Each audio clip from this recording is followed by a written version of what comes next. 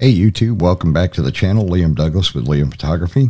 And in this video, I'm going to show you some of the templates that are built into Luminar AI that make it such a fantastic program. So as you can see, we have some sample images here, and I'm going to go to this first one. This is the Racing Museum in Dawsonville, Georgia. And if I go up here to templates, you can see now in Luminar, they call their presets templates instead, which is fine. I mean, different companies call them different things, but they basically accomplish the same goal. The whole idea is that they will help you make some quick edits to your images to improve them. So let's see here. I'm going to look through, let's see, the essentials. We got close-ups, and then we got scenery. Let's see what we have under scenery. We'll take a look at the clear and sharp. And you can see the changes that it made to the image. We have fast fix. And then we have pleasing touch.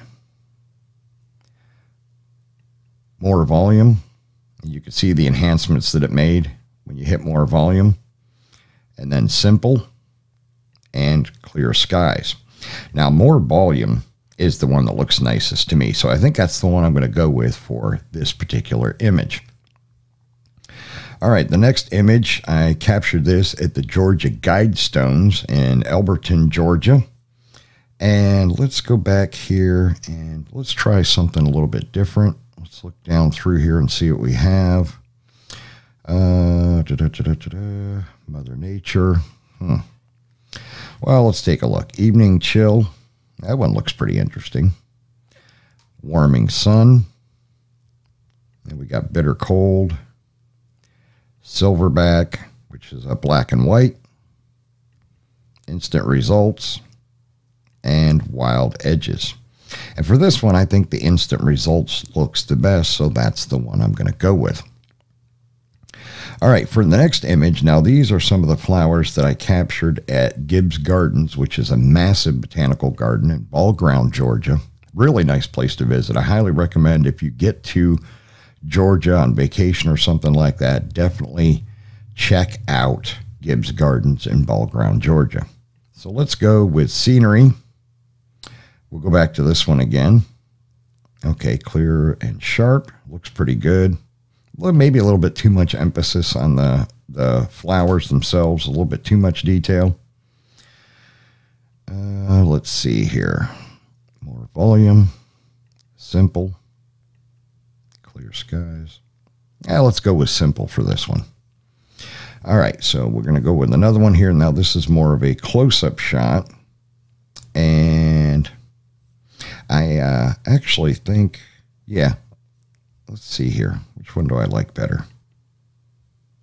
That's a little bit too much. Fast fix. I will use clear and sharp for this one.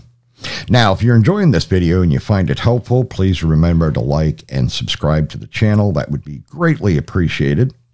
Okay, so now this is more of an up-close macro shot, and I'm thinking they actually have some for macro. Let me see here. I thought I saw a macro category, but maybe I'm wrong. Okay, so let's go to nature. There's black and white. Sunny small. Micro world. Distinctive drops. Best close-up. And Arctic atoms. I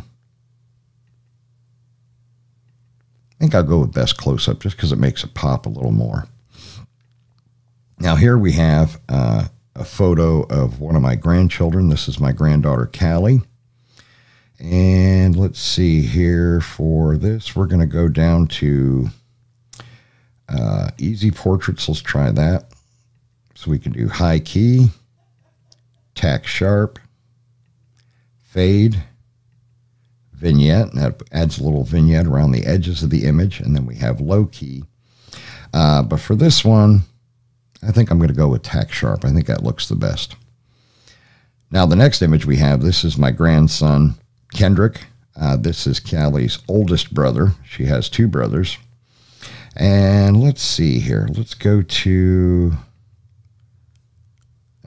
still frame. Marquee, a little bit too dark. That one's a little bit too blown out in the back. That one's not bad, but let me see here. Maybe I should go back to, oh, well, let's try experimental, see what we got here. Burned film, no. No. No. No. No, so I don't like any of those. The experimental collection's not good for this. Let's go back to the easy portrait collection. And let's see. All right, we'll go to Tack Sharp again, and then we can switch on over to the Edit tab here. And we can do a little bit of enhancing here. Let me see what I'm looking for. Let's see. No, I don't want to change the composition. Let's see. Well, I'm trying to find where my exposure adjustments are. Portrait and bokeh.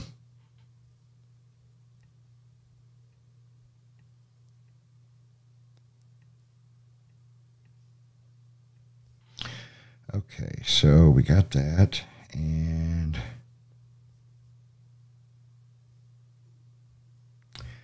face.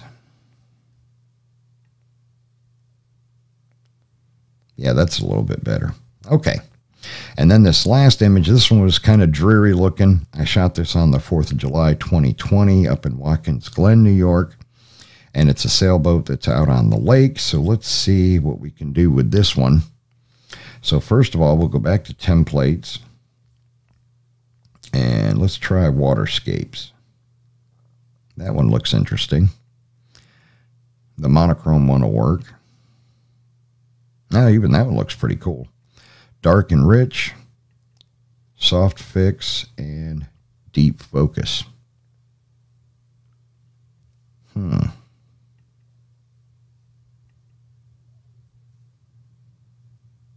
I think I kind of like the way the cold currents looks. I like the blue effect to everything. I think it makes the image stand out just a little bit more. Now, of course, all of this is, you know, up to personal preference. And if I wanted to go a little bit farther with this image, being the sky is not great, I could come back here and go to the AI sky replacement, and I could pick a new sky for it. So let's say, maybe one like this. Oh, that looks pretty cool. So yeah, that would be a good finishing touch for this image. I really like that sky.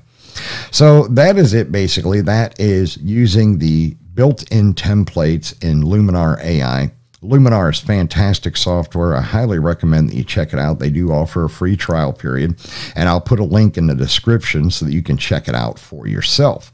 I want to thank everybody for taking the time to watch this video. Please remember to subscribe to the channel, like the video, comment on it, share it out, hit the little bell icon so you can be notified when new content drops.